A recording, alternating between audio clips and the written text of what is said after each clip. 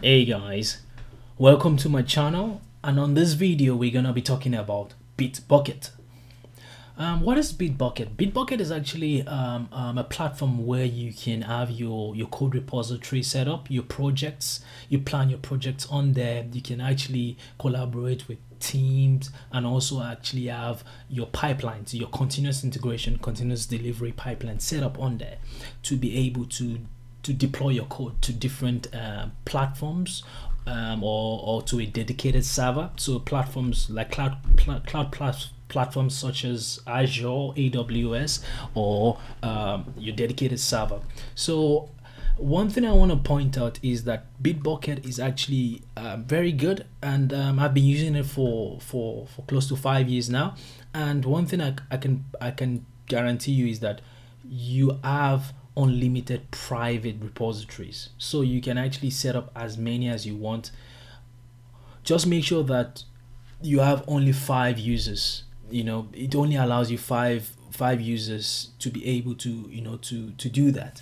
And if you have more users, then you would need to pay pay $3 or $6, depending on what options you want to go for. Another thing I want to point out is that it has Jira, Trello integration. You can actually, it has built-in continuous delivery as well. You can actually set up pipelines using YAML files, which is really nice, which is really good.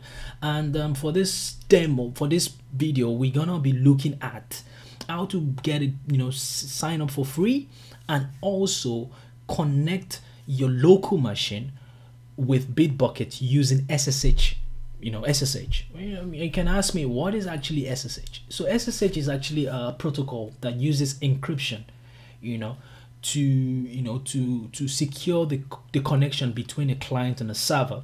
And one of the things it also protect you from is man in the middle attack. You can actually read up on SSH, and I think it's really useful to to have knowledge on what SSH is all about. But I use it for my repository connections, and it's been really good. So for you to start with Bitbucket, you need to sign up. So this is the sign up page, and in my case I already have an account with them, so I'm just gonna authenticate with my Google account. But in your case, you just have to go through the process, which is really straightforward. And once you get in, this is what you see. This is the board. It's really clean and simple. All you need to do is to set up a repository. You just have to click on create repository. You give it asks you for a project name, and also you have to give your repository a name. The access level is going to be private for this demo, and as well as I'm going to initialize the repository with a beginners like a beginners readme file. And also you have advanced settings if you want to be explicit on what programming language you're using in this repository, and as well as descriptions, and also option for forking, of which I'm just gonna leave it as default as it is. So when we create the repository, it gives you the readme file for the beginners, which is what you see here in your repository, and as well as how you can clone this repository on your local machine. So cloning, for this demo, we're just gonna use SSH, not HTTPS.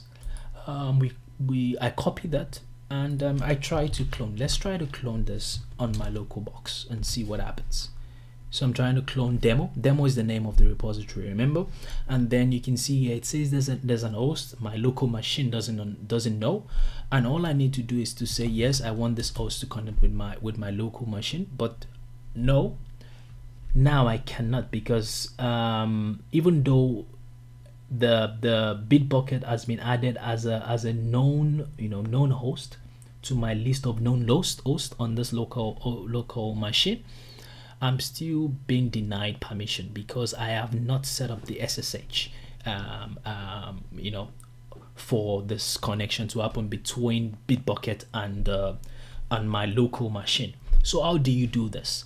You need to go back to Bitbucket. There's a section, so you go to your profile, the personal settings. Under your personal settings, there is on the security, there is a section called SSH keys, and in there you can actually generate, you can add your keys here And for you to to start up, I think the best thing is to click on learn now. Let's just go in there on how to generate an SSH key. It's loading, and you can see here it tells you, set up an SSH key, and like I mentioned earlier on, it prevents you from man-in-the-middle attacks. It actually helps you to be able to secure your communication with Bitbucket from your local machine, and also ensure that you don't always provide your password every time. Every time you have to clone or you have to push your code.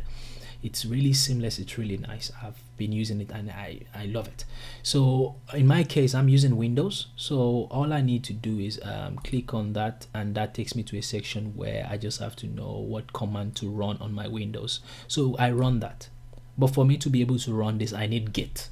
So git is, remember, for those of you who don't know, Bitbucket actually, the repository section runs on git. You need to understand git command for you to be able to to push your code, to make changes to your code, to push it to the remote server.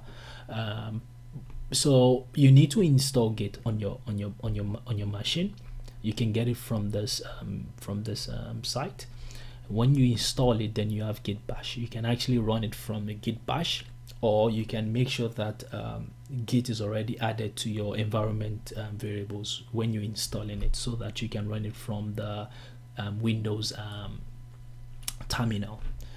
And in my case, I've already installed git, so I'll be skipping that step. I just have to copy that command line and run it on here, and you can see it's gonna generate two keys for me, which is the public and the private keys. If you check under SSH, there's nothing yet. So let's just do this so you can see this in action, and then I'm just gonna create it in that file. So passphrase is for you to to provide like some sort of a secret key to you that you want to always use with your SSH communications. But in my case, I rather not use that passphrase, because whenever you use passphrase, you always have to provide the provide the passphrase whenever you do the authentication.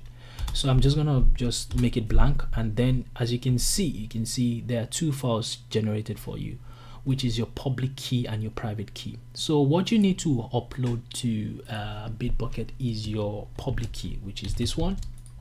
We copy that, and then we put that in this section.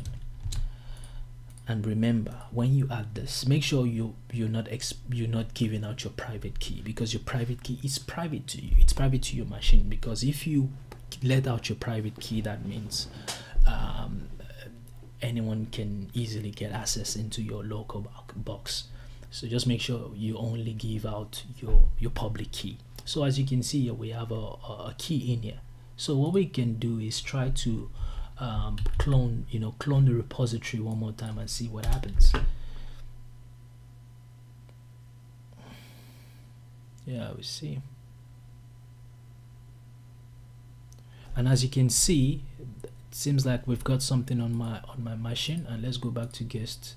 You can see there's a folder here with the readme file from the repository that we've just created in Bitbucket. Let's go back to that section, and you can see, as you can see, we've got we've got something in here.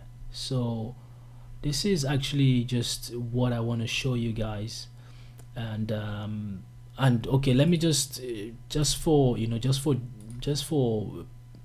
demo purposes, let's just add one file here and call it demo, and in there I'm just gonna say blah blah blah. Okay, let's save that. Let's push this so you can see this. So git, let's add that file to git, and then let's say git what's it called, we need to commit this right to git, and say added demo file.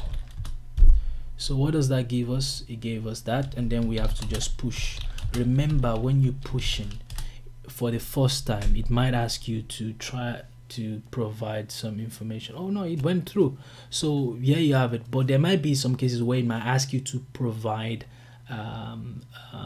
your username and like the name you're using to push the code, and as well as your email. So it gives you a guide on how to do that, which is fairly straightforward. But in this case, we've pushed the code to Bitbucket. Now let's go check Bitbucket and see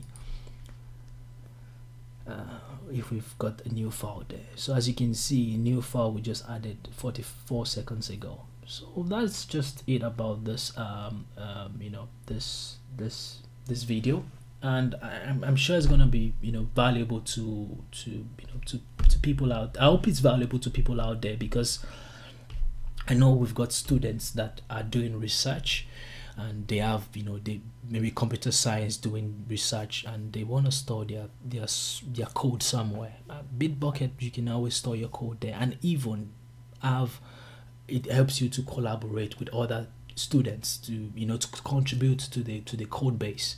And I feel like it's useful also for small businesses, where, you know, you have a small business, you don't have a technology infrastructure, or you don't have any platform, and you want to just start. This is free. You know, this can help you, you know, where you can just always manage your code base, the product you're developing for your business. So I hope you find this useful, and please don't forget to subscribe, you know, like, you know, comment on this video and let me know what you think. But I'll catch you in my next video. Stay safe and cheers. Bye.